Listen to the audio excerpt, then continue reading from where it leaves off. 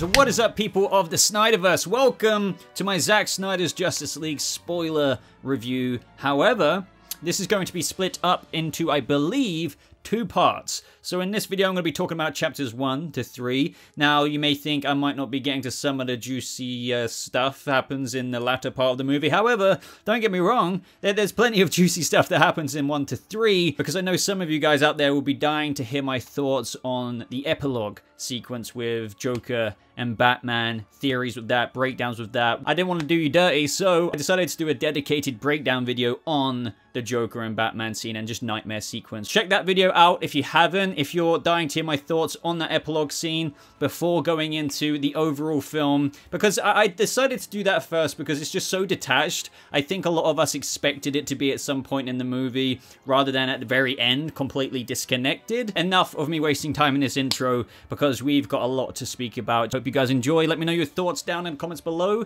now that you've all finally seen it. And let's get on with this. So, of course, we have to start with part 1, titled Don't Count on It, Batman, which is, you know, obviously already stark difference to Justice League, since that movie opened up with obviously the Gotham rooftop scene with the parademon, the random thug, and with him saying he's gone when he was referring to Superman. Where does that leave us? Whereas this started off with such a more tasteful and impactful moment, especially coming out of BVS, because I found this captivating in the trailers in of itself, seeing Clark's cries and the sonic kind of cries, if you will, wave and echo throughout the world, and that is exactly what we got in this scene. After Doomsday stabbed Clark, or Superman should I say, we had the ripple effects going out. What more can I say other than it was haunting, it was chilling. The first part of the movie, it was really about the fallout of Superman. Some people calling it a slow burner. I guess I could partially agree with it to an extent, but I still stand by what I said in my spoiler-free review here, and how that beginning bit, or this Snyder Cut in general, was so interesting, and it's so vastly different. I know I said that in my spoiler-free video, but I watched some scenes before filming this today of the Justice League, like the first hour or whatever, and it is just mind-blowing. I don't want to repeat myself too much from my spoiler-free review, but it is cut so differently. The narrative is just so, man, I'm just gonna, I can't. It's so different. And this is such a better way of going about tackling it. But going back to the slow burner comment, the reason why I say it wasn't so much like that for me is because this was so vastly different from Justice League in the very first seconds of the movie.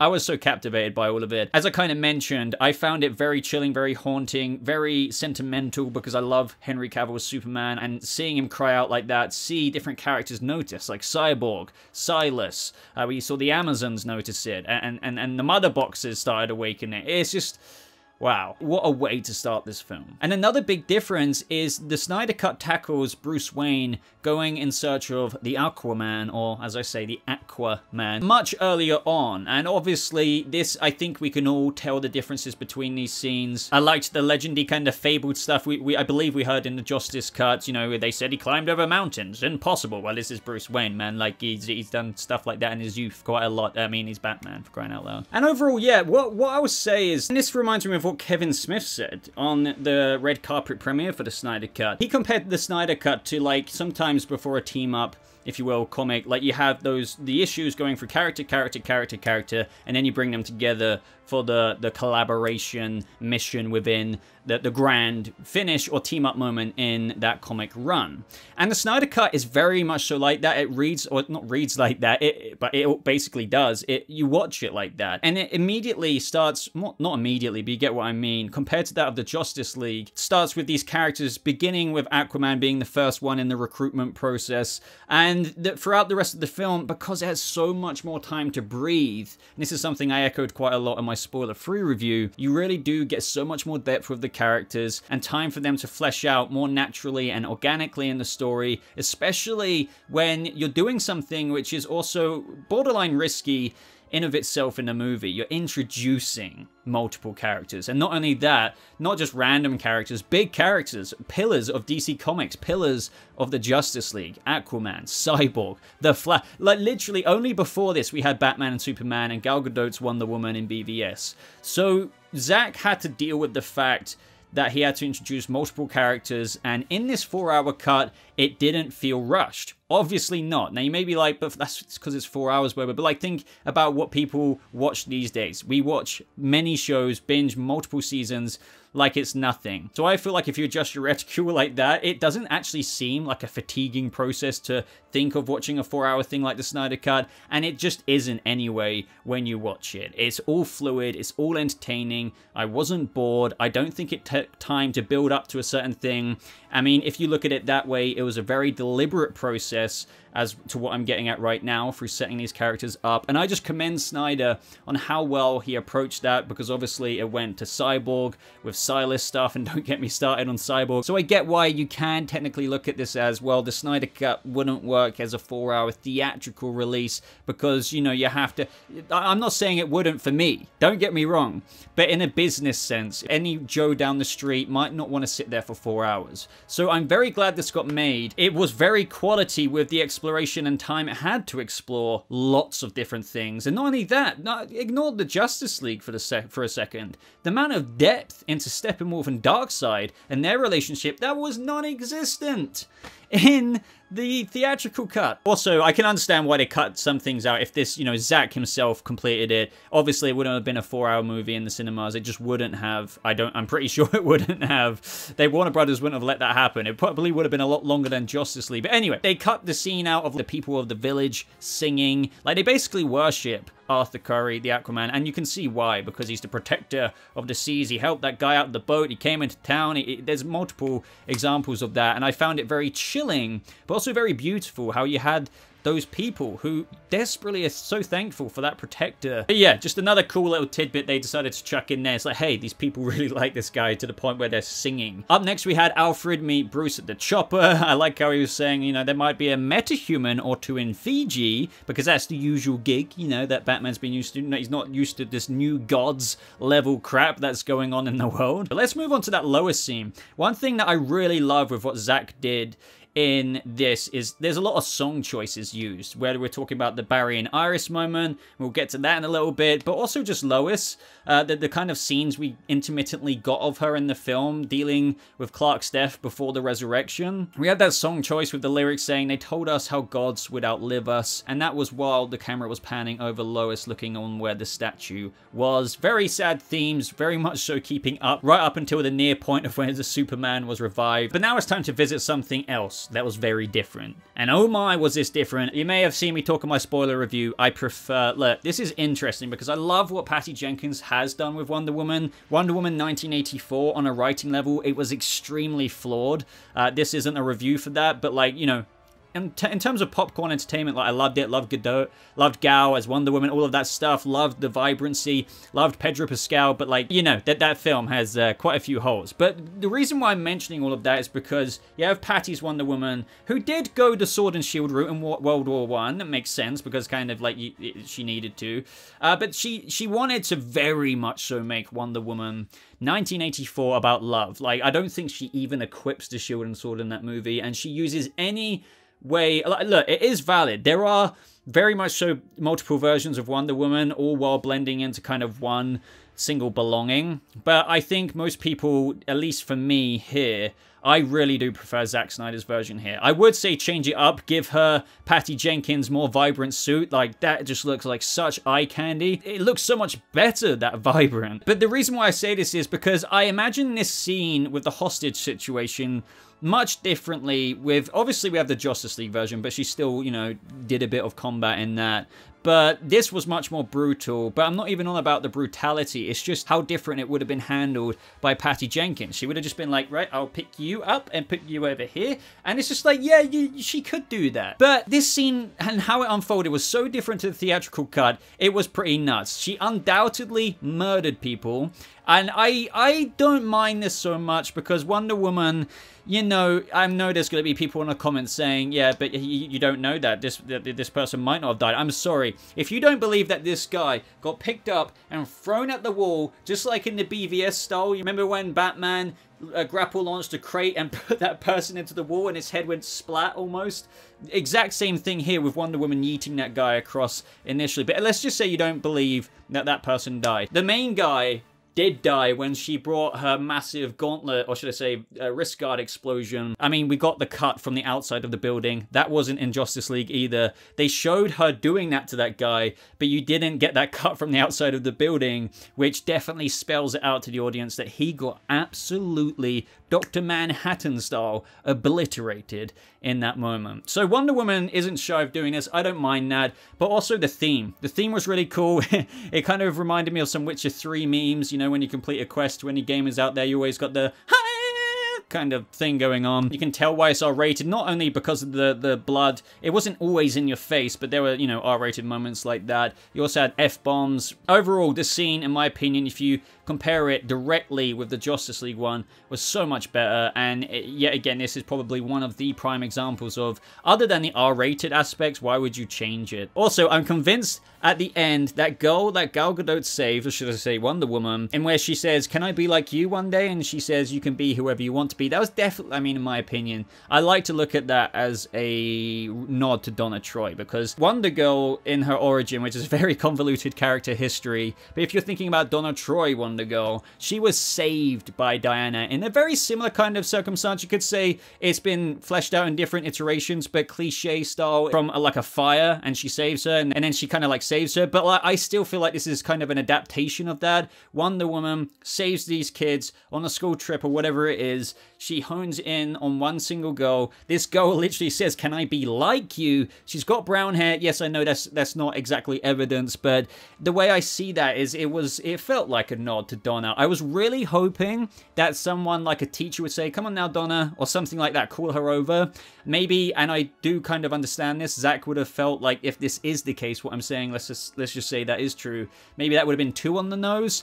But to me, I would love to know if you're very familiar with the Donna Troy background and Wonder Woman here, if you think that this could have been the DCEU's kind of little hint at that. But let's now talk about Steppenwolf and his first introduction into the movie. We first obviously had Hippolyta asking if there'd been any changes when the Mother Box had awoken, because it slept for thousands of years since the First Age, so why is it woken at all now? That kind of stuff, you know, because this, you know, as we're explaining it here, it's a familiar movie because Joss Whedon used Zack Snyder's footage.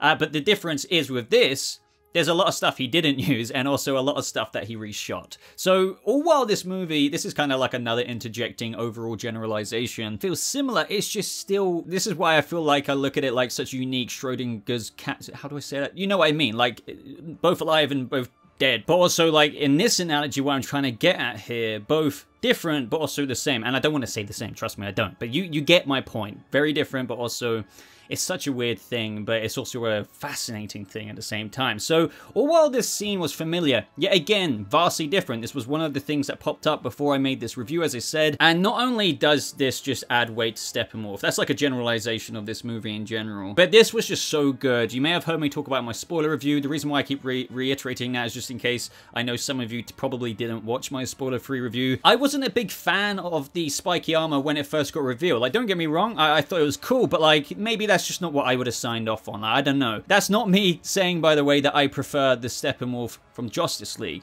but I didn't like the design. The CGI wasn't that great, but I was more of a fan of how he was more reminiscent of the comics in terms of a helmet rather than the Beast version. But, you know, overall, like, in the principle of design, he was more of a humanoid, if you will, with the helmet, just like he is in the comic books. Whereas what they did here, I was just like, it's a bit eccentric, like stabby everywhere. Like, you know, my fingers are like reminiscent of all the different things going on at the same time, but I love it now. Like, when I saw it, especially as we went through the trailer footage more and more, we got more looks at him, I was impressed. But then when I saw this, there's just something about him that looks incredibly good. I don't necessarily want to brand it a feat in the history of CGI, but what I'm saying, it's a feat compared to that of the Justice League Steppenwolf in terms of not only visual representation and look, but overall characterization and development, and as I said, more weight, more fleshed out stuff, more story, to the point of where I felt freaking bad for Steppenwolf. I know there's a meme going around now with the puppy sad eye, and that's kind of what I mean though.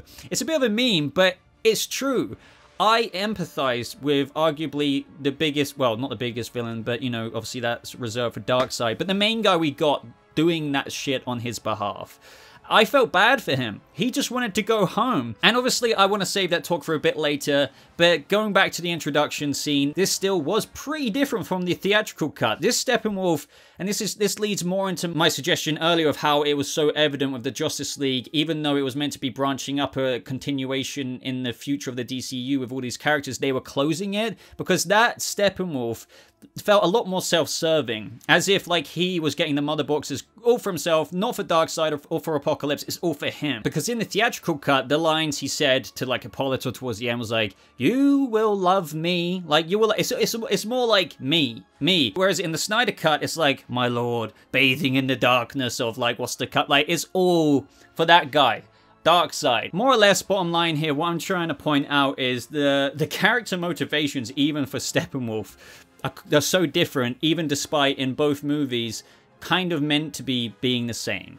Because even though I've said the Justice League was so obvious in how they didn't want to include Darkseid, cut so much of that out, didn't want to set up a sequel, that was still the idea in the background. They just didn't want to give it to you face value, and that's why it came off as if it was so self-serving. Overall, action in the scene, incredible. I much prefer it to the Justice League, that goes without saying. It looked great. I loved this combat with the Amazons. I loved the Amazon sacrificing himself as Hippolyta epically kind of swung out like that. It's kind of similar, but obviously yet different at the same time, seeing like Steppenwolf's armor like snap the arrows. Oh man, but I have to say, when Hippolyta says, you know, "Amazons, show him your fear," and they're just like, "We have no fear." It's epic. I love Hippolyta. But now, this far into the video, as you can tell it's long, we have moved on to part 2, the Age of Heroes, before we obviously end this video on part 3. So, part 2, the Age of Heroes, it obviously starts with Steppenwolf arriving. He transforms the area. He's like, "Oh, it's toxic. It's good." They love that, obviously, because as a result of that energy, he can use the mother box to interface with it, and it basically starts his little fortress base on Earth for where he can keep coming back to, hopefully synchronize the mother boxes to form the Unity, and yeah, you know how it goes. But once again, we get little peeks into how Steppenwolf is feeling, with him saying, "The Unity will be formed, this world will join the others, he will be pleased." He wants to go home. I never thought I would give this much of a damn about Steppenwolf, and I'm not saying that I do, like, compared to other characters, obviously, but I think it's astonishing, and the reason why I'm feeling this way is because I care about him at all. Whereas, you know, the Justice version was just a video game boss. Not something you expect a lot of depth to if you're buying a typical $35 game, maybe pre-owned, and you just think, okay, whatever. I'm okay with a shitey-esque story. Okay, that villain boss battle, that was him in the Justice League. But here, as I keep saying and keep mentioning, it's continuously improving as the chapters unfolded on this character and his motivations for wanting to please Darkseid. Meanwhile, in the background of all of this, we of course had the janitor hearing something at Star Labs. Turns out it was a parademon had broke in. And of course, with the Amazons, we have them present Hippolyta with the bow and arrow of Artemis, if you will, so she can warn the lands of men. It was basically down to Diana to get that message, of which she did. And this is a nitpick, but I was just thinking, because there were police on scene or whatever with their cars, I don't get how she was just allowed to walk up there and take this artifact, because I'm pretty sure a bystander, even somebody in Diana's position who recovers artifacts like that, it just felt like you wouldn't be able to get past the tape and do that. But either way, I was still very thrilled by that scene, because we got to see her kind of go down Tomb Raider style and look at the ancient kind of tapestry, if you will, of the Battle of Old, which we will dive into in a little bit. Also, with the Star Lab stuff, of course, this is around about the time of where we first saw Ryan Choi, obviously working for Silas Stone, advising them on their xenoscience, which is, I believe, you know, another word for alien technology. Yet another thing that it probably makes you wonder, like, with the fact that we got Star Lab scenes in the Justice League cut, so why didn't you just include that scene with Ryan Choi, even if it was the brief one before he appeared in other scenes later on? Like, why not just kind of include him talking about the mother box or the missing object 6192? That would have still been something fans would have appreciated. And yet again, just the never-ending baffling kind of questions of fans saying, why did they cut this? Why did they cut that? Why? You can say it to an extent of, oh, because the movie couldn't be theatrically 4 hours, but you can only say that so many times until there are some scenes they definitely could have kept in and also just not reshot. Now, if you guys remember me talking about song choices earlier, I mentioned the lowest one, and we had the actual character moment ones with Ezra's Barry. As I said, we will get onto that, but we also had this moment with Arthur around this point in the film where we had that ship going down, Mayday, Mayday, the Aquaman arrives, he saves the guy, tells the barman to tell him to mind the storm next time, and we get Arthur walking out to the sea, except we had that song choice and the lyrics being used saying that there is a kingdom, there is a king. So once again, organic, without me repeating myself here too much, it's another deep dive into the character, slowly setting him up, whereas in the Justice League, it was just the Bruce Wayne goes to meet him kind of stuff, and like he pops in eventually later. But now at this point, he goes down into the water and meets Volko, because it's kind of meant to be teasing his setup for his story. He focuses on that trident, which is when Willem Dafoe's Volko approaches, and the message more or less is, take up your mother's trident. He mentions that how his brother, or half-brother if you will, is fanning the flames of war, setting up the future plot. And so it's just like all of this could have still been in the movie. I'm pretty sure fans would have appreciated that. So yet again, more examples of stuff where it's just like, we didn't even see Willem Dafoe's Volko, I'm pretty damn sure, in the Justice League. Why wouldn't you even just include Willem Dafoe in there? Because it's Willem Dafoe. One thing I will say I liked about Arthur in this movie is I felt like Joss Whedon made him a bit more of a dick. I know Arthur comes off a bit combative, but he's not necessarily inherently a dick at first. Even in the Snyder Cut with Bruce, he's a bit apprehensive. You kind of would be with the way Arthur goes about, you know, his life. But in this version, he has a lot of compassion and sympathy for like Cyborg later on and whatnot. Whereas in the Justice League, I felt like, I know in this movie he does voice concerns where what if Cyborg is working with the enemy, but like I felt like in the theatrical cut he was always like that, or more or less consistently like that. Not up until a point of where you disliked him as a character, because I'm pretty sure we still, even in theatrical cut, enjoyed Aquaman as much as we could through Jason Momoa's badassery. But I'm just saying, in this, even though he is the same character, he's the best version of what Snyder's Aquaman could be versus that of the theatrical cut. So I just wanted to mention that, because with Aquaman's extra scenes in this movie, I feel like he obviously wasn't as mad of a spectrum change as what we experienced with Cyborg, but he's definitely a change that is incredibly noticeable in the Snyder Cut. That I think is 100% worth noting. Back to Steppenwolf, but this time with Darkseid. Now, I think this almost goes without saying, like how cool it is to see this and how much context it adds in. This is one of the first appearances within the whole movie where we get scenes like this, and then eventually Darkseid coming in, and Steppenwolf is like, oh my god. But yeah, still, this right off the bat just tease more greatness to come. I feel like this movie does quite literally work like walking upstairs in the best kind of way. You're walking up, but the whole time you're ascending to something better. I know my analogies are weird sometimes, but like I feel like this scene, with everything I've spoken about, it applies to as well, but this scene between Steppenwolf and Darkseid speaks to what will come later and much bigger, with Darkseid and cooler just interactions and lore between these characters that we don't know too much about, albeit from the source material we do, but not the Snyderverse iteration, so to speak. So we had Darkseid say, Steppenwolf, have you begun the conquest? And Steppenwolf kind of replies with, the world is divided, his primitive species, unevolved, and at war with one another, too separate to be one. Their free will must be ripped from them, like the other worlds, given absolution in one glorious relief, to serve him.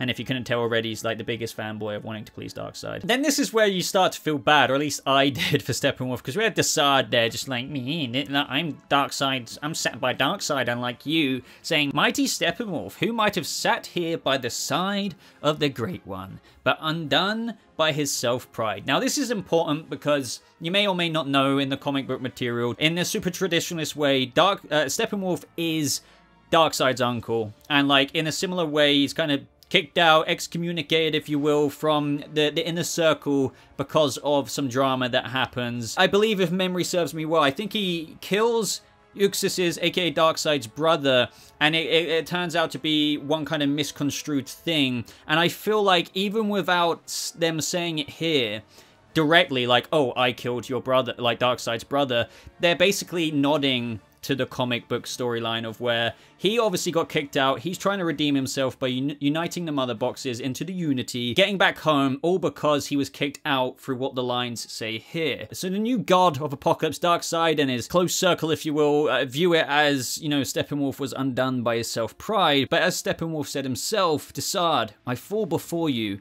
Let me make a plea to him that I may come home after I take this world in his name. Darkseid then replies, you betrayed him, your own family. So that kind of speaks to the murder, if you will. But like as Steppenwolf says here as well, I saw my mistake. I slaughtered those who sought his throne. Now, yet again, if memory serves me well, Darkseid's brother sought the throne, and you know, I think Uncle Steppy wanted to kind of help out, but they viewed it as, oh my god, you just killed my brother. But you see what I mean? It feels like this is a guy who knows that he had the best intentions from the beginning, even though he's meant to be an evil guy in the movie, and he is, don't get me wrong, but like, these guys believe they're doing the right thing. Let's just put it that way. Steppenwolf once upon a time thought he was trying to protect Darkseid. He slaughtered those who went for the throne, basically hinting at the comic book material storyline for the similar situation to what happened. And ever since, he's just begging to come back. He wants to make a plea. He wants to please Darkseid. So do you know what I mean? That just kind of makes me feel bad for him. Even though you're meant to be rooting for the Justice League,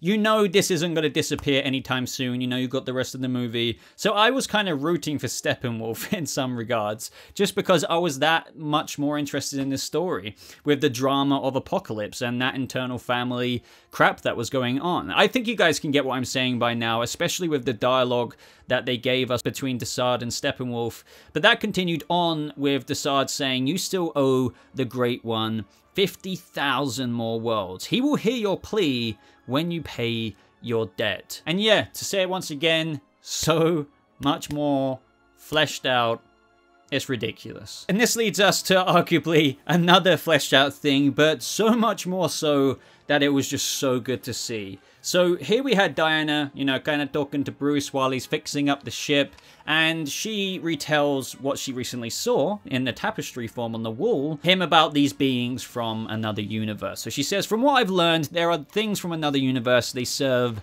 a dark power, an old power. They invade to conquer, and they came here once before, long ago. Now, I shouldn't really have to state this. This is the most obvious difference in how in the theatrical cut it was Steppenwolf. The model of Darkseid in this version was Steppenwolf in the original cut, and it's just, there's so much different. Why? This is what I mean with the whole suggestion of that they just didn't want to do a sequel, even as it was being made by Joss. Because why wouldn't you have Darkseid there? Like, why not? To take that away only means that you don't want to sit up and flesh it out and tease that there's a bigger Thanos-y level cinematic plan villain for this movie and world that you're fleshing out with these movies in the first place. So, do you see what I mean? And in this version, it was just so cool. Diana says a great armada appeared in the sky. We see Ares, we see Zeus give Ares his axe. The gods are just imbued with all of this power. She continues that with the great armada, it laid waste to all of those who opposed it. The leader of the invaders was a being called Darkseid, a name cursed and feared in every universe. Darkseid was met in battle by Earth's defenders, the old gods,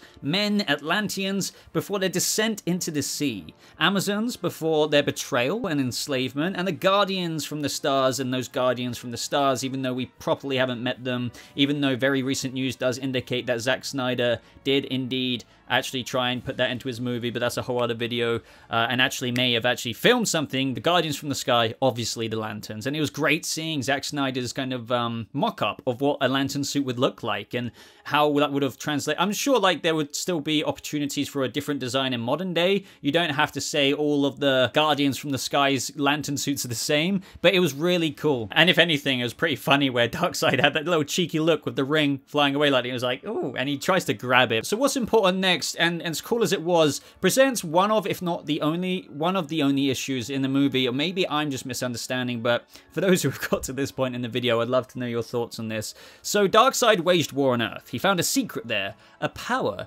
hidden in the infinity of space. He called forth the mystics who worshipped and controlled 3 boxes, the Mother Boxes, indestructible living machines made from a science so advanced it looks like sorcery. To conquer, 3 boxes have to synchronize to join together in the Unity. The Unity cleanses a planet with fire, transforming it into a copy of the enemy's world. All who live become servants of Darkseid, alive but drained of life. Now, what I meant by one of the only issues, or maybe misunderstandings here from me, is like Steppenwolf and the way they articulate this in the movie found the world with the mother boxes on it again. They're both simultaneously acting like they haven't been there before, but they have, and the characters are kind of simultaneously acting like, oh, he's found the world, but then they also very explicitly explain that Darkseid's been here before. And yes, obviously he got embarrassed and he got away in just a nick of time before he really got crushed by the old gods. But it's like, if you wanted to find the boxes again in all of these years that have passed, thousands of years,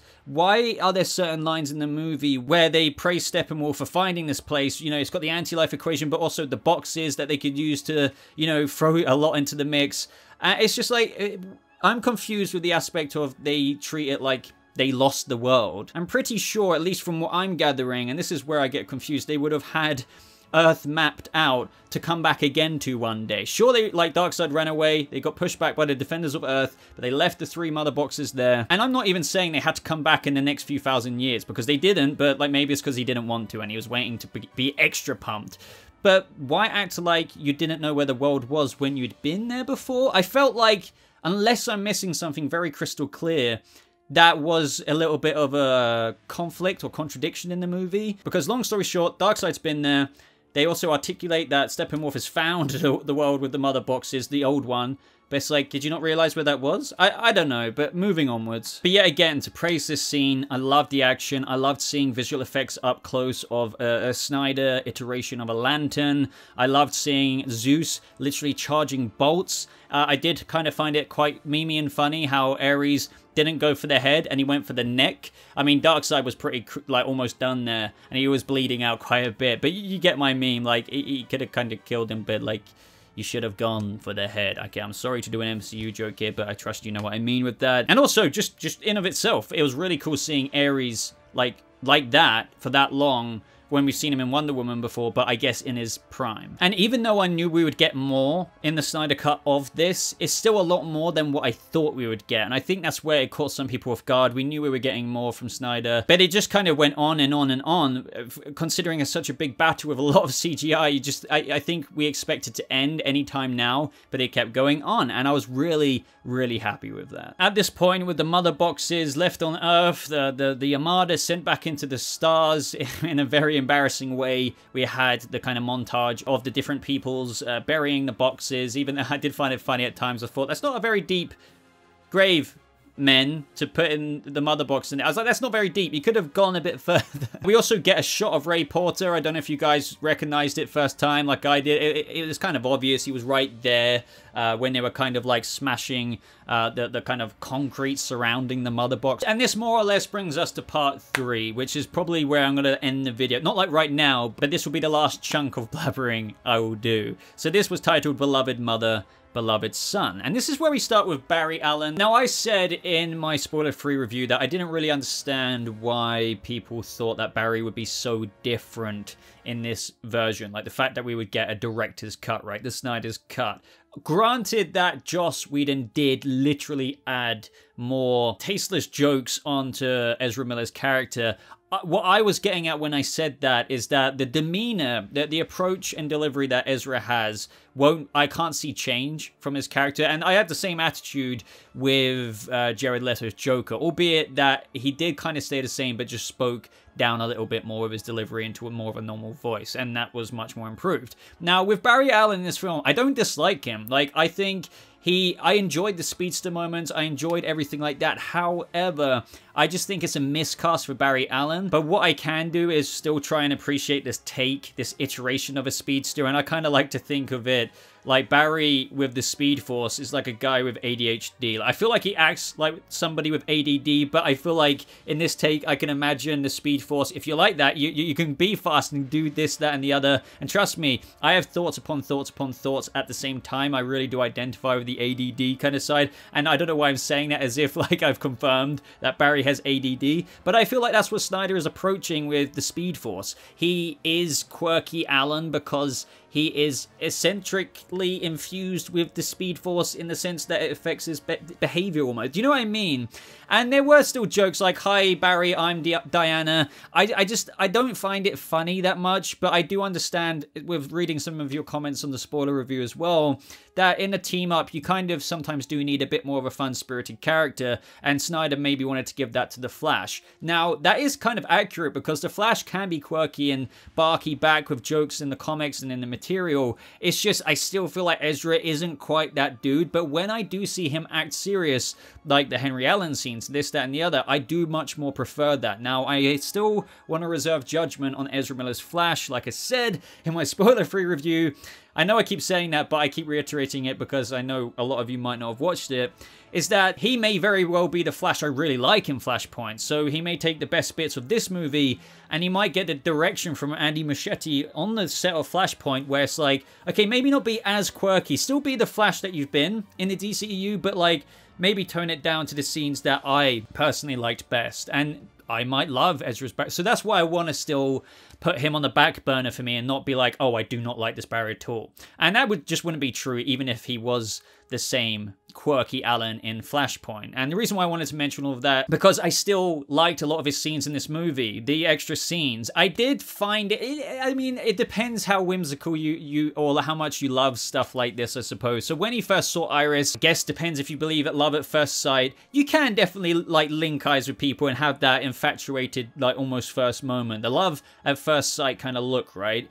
But I felt like they almost made it a bit too deliberate with the lightning rod, Iris West, and Barry Allen connection right off the get-go. Some of you may disagree with that, and I almost find myself trying to combat myself with that, because this is Barry Allen and Iris West, right? They are quite a unique pinnacle couple out of all couples you could get. So why wouldn't their first meeting be quite like lovey-dovey and like, ah? But I don't know. It was almost just a centimeter or too much on the nose. And what I mean by that as well is when the accident went down, we obviously had Iris smiling at Barry the whole time, which led to the car accident. And as much as I'm kind of questioning this scene, even though I really appreciate it, like I love the Speed Force twist and the destruction of the boots, like all of that stuff, like I said it before. As much as I found it like, oh, that's lovely, but also kind of creepy. Like you don't know this girl as you're stroking her hair. I know there's that initial infatuation there when he first met her, but it's just like, and by the way, I really love the song choice in this moment. Another song choice, as I mentioned earlier with Arthur and what we've had so far. We had gentle piano here that I felt perfectly fit the scene,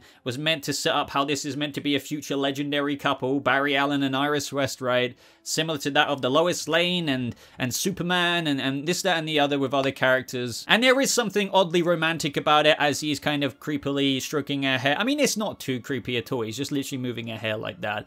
But as I said, I felt like you could have still had the beauty of these two future romantic couple people being depicted in this moment through that soundtrack, through the delicate way that Barry handled her. Like, I still really like that. He went very gentle, and that is probably scientific as well, because if he put too much force on her, that could literally like yeet her too far in a consequence of his external force on her as of when the Speed Force disengaged. So yeah, he was very gentle with her, but also I like to look at that romantically. But yeah, I just feel like there was a couple of moments, long story short, where I felt like it was a little bit too much. I don't know though, what about you? Like, I feel like people might think I'm maybe going in too hard on that, and I don't think I am. It's just in my personal take, I think. But people who have just met each other, even with the love at first sight thing, infatuation in mind, it just felt they could have toned it down a little bit. But I still really liked the scene and the way it was depicted, the way it was shot, the cinematography of it, the score that kicked in with the piano. It was really awesome. Now, at this point in the film, Steppenwolf is really ramping up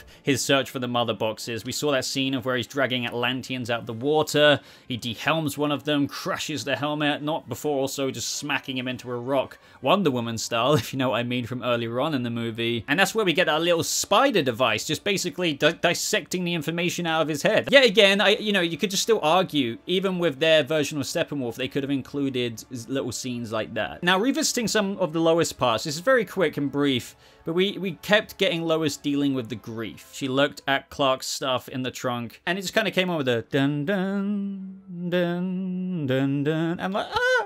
Don't do it. Like, any time. I don't know. It's just so powerful.